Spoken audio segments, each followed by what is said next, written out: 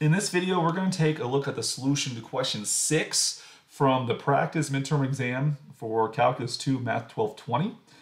So we're asked, how large do we have to choose n so that the approximation using the trapezoidal rule Tn to the integral, we want to integrate from 0 to 1 cosine of x squared dx, is accurate to within 0.0001 right there.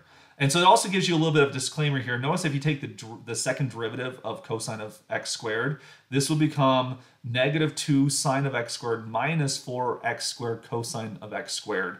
And so on the interval 0 to 1, one could ascertain that 6 is actually an upper bound for all of these numbers here. And sort of the idea is sine of x squared, it's going to sit between 1 and -1.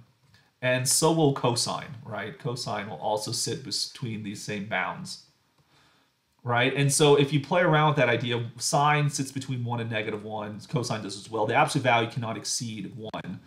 So what could happen is this sine could go off towards 1, this sine could go off towards 1, and then for x squared, it's going to sit between 0 and 1 as well, so it could go off towards 1. So if we sort of think of worst case scenarios, everything becomes 1, 1, 1, 1, 1, 1, 1. You're getting something like -2 minus 4, which is a -6. If we take the absolute value of this, you're going to do with 6. And so that gives you some explanation where this 6 comes from. Is it the best bound? Not necessarily. It's not. But it's one could determine without a calculator whatsoever.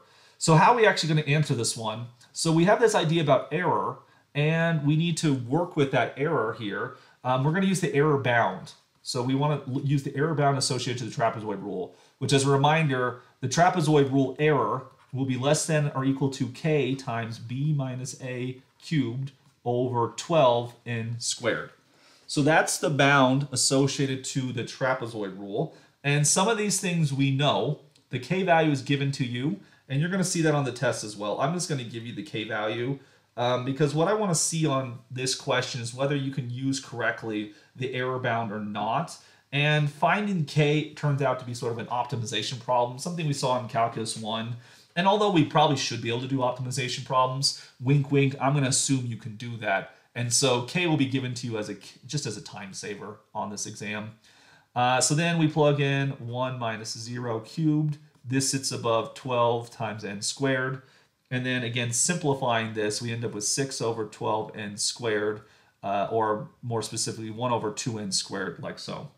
Now, we want our error to be less than 0.0001, or in other words, 1 out of 10,000.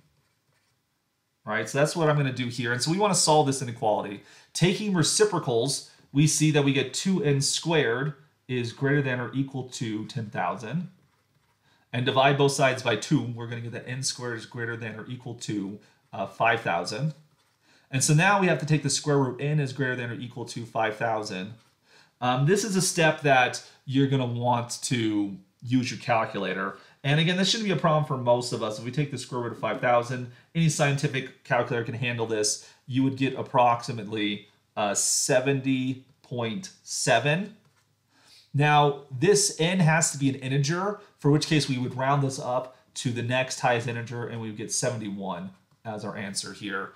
Now, admittedly, if you for some reason don't have a calculator, honestly, you should just use the digital calculator that will be provided to you during the exam. So this is really sort of a mute issue. But if you have your own physical calculator, you might want to use that instead. Now, a variation of this question, of course, is you could have a different function, of course, given with different bounds. But that mostly changes the fact how would one calculate k, which will be given to you. The bounds, of course, are significant as they're part of the error bound right here. You do need to know the error bound for the midpoint rule. You also need to know the error bound for Simpson's rule, because that's a variation of this type of question here.